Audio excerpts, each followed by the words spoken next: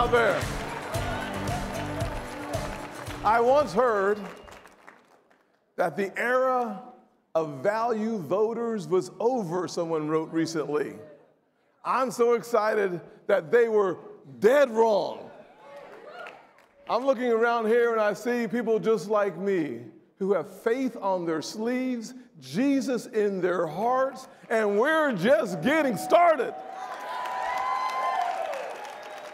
I'll say this, the truth of my life disproves the lies of the radical left. They want to divide our country according to race and create tribes, but I'm here to say, not on my watch. Hallelujah. I'll say this, there's no question. When you think about the radical left and their agenda, we have to start with tomorrow's anniversary and thank God Almighty for the Dobbs decision. Absolutely. We are creating a culture of life in America, and that's a really good thing. But I will say, without any question, the Secretary of the Treasury was in the middle of a banking hearing, and I'm on the banking committee. And I heard the Secretary of the Treasury, the second most powerful woman in the Biden administration, say that poor black women should have abortions to improve their labor force participation rate. I said to myself, I could not have heard that right. I know y'all don't know this, but I'm black.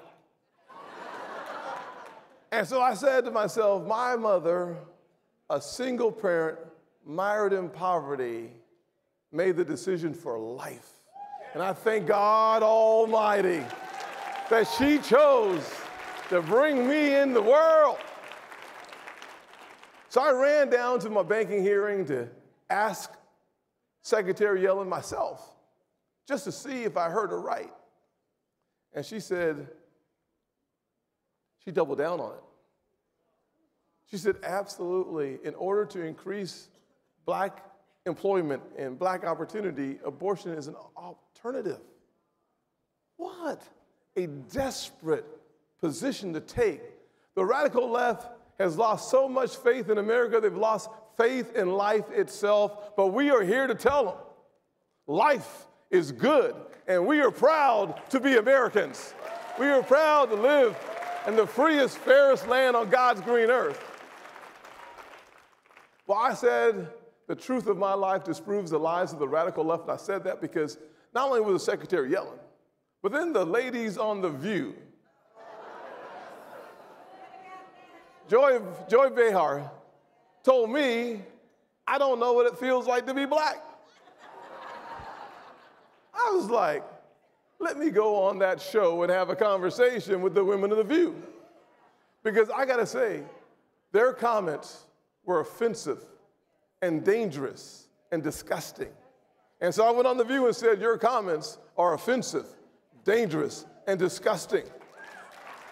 Because to suggest that the only way for a child of color to make it in this nation is to be the exception and not the rule is a lie from the pit of hell. A lie from the pit of hell. But then President Obama decided to jump in as well. I can't hear you. Oh, okay. I heard you, okay. He says, I'm too optimistic. I have been accused of being too optimistic, too positive, too proud to be an American. For those accounts, I am guilty. Guilty as charged. I love America. I love our country. I love our country because I had a miserable beginning. I started off on the wrong foot. My parents got divorced when I was 7 years old. We moved into my grandparents' house. My grandfather was born in 1921 in a very segregated South Carolina. But he believed back then what too many doubt right now. He believed in having stubborn faith. Faith in God, faith in yourself, and faith in what America could be. And when we moved in, he said to me, as a 7-year-old, you can be bitter or you can be better, but you can't be both. My family chose patriotism, not pity. We chose that this is the land of opportunity, not the land of oppression. And my mother said, God bless my mom. She worked 16 hours a day as a nurse's aide, changing bedpans and rolling patients. And she came home and she would tell me every single day in her own way, there is dignity in all work. And that's why I know as a nation, if you are able-bodied, you work. If you take out a loan, you pay it back. And if you commit a violent crime, you go to jail. These are American values.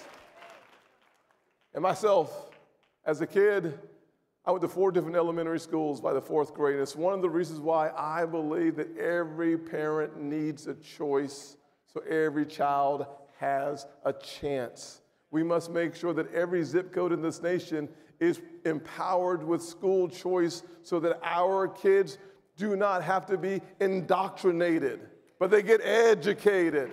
And then we quit teaching CRT and we start teaching ABC. It's time for us to get back to teaching American history in the United States of America.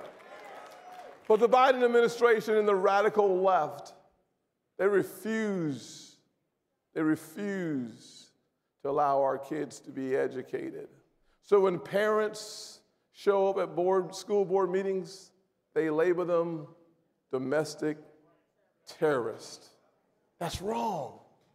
When pro-life activists exercise their First Amendment rights, the SWAT team shows up, guns blazing, at a home because of a pro-life activist exercising their First Amendment rights. But even worse, in this radical left Biden administration, they weaponize the Department of Justice against their political enemies. That is wrong. We deserve better in the United States of America. We deserve better. I wish, and as President of the United States, I would change the trajectory of this nation by focusing on restoring confidence and integrity in the DOJ, because we will first fire Joe Biden, second, fire Merrick Garland, third, fire Chris Wray at the FBI. And then we will turn our attention to our southern border and build a wall and close our southern border. We are going to stop 70,000 Americans from losing their lives to fentanyl because of the precursors that come from China, manufactured in Mexico, and Mexican cartels bringing it across our border. Not on my watch. They will cease to exist. And then we'll turn our attention to China. China is an existential threat to our nation, and we should deal with them as such.